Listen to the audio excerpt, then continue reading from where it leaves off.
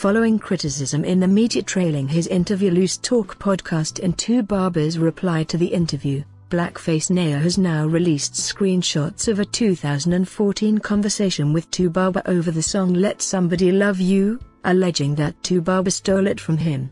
He further went on to ask why Two Barber stole his song and even credited his manager Efemubi as a writer.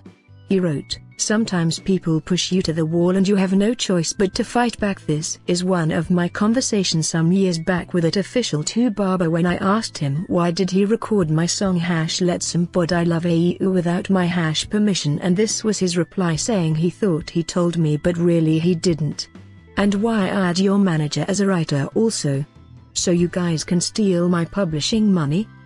And when asked why you stole my song Let Somebody Love You, Tuface said it wasn't true and maybe my Twitter account was hacked, and after which you unfollowed me, but I had this saved for many years, so you can see the level of lies you've been feeding fans and people all along. Your manager can't be a writer in my song boy.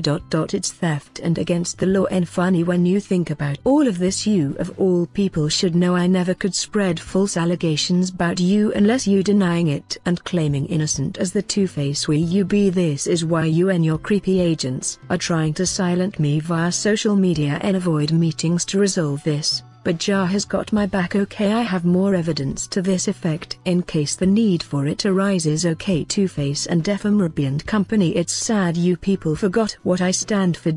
I am against corrupt people and bad leaders, so suppose no say no go easy for all of when like hammer I am too legit to quit. BFN.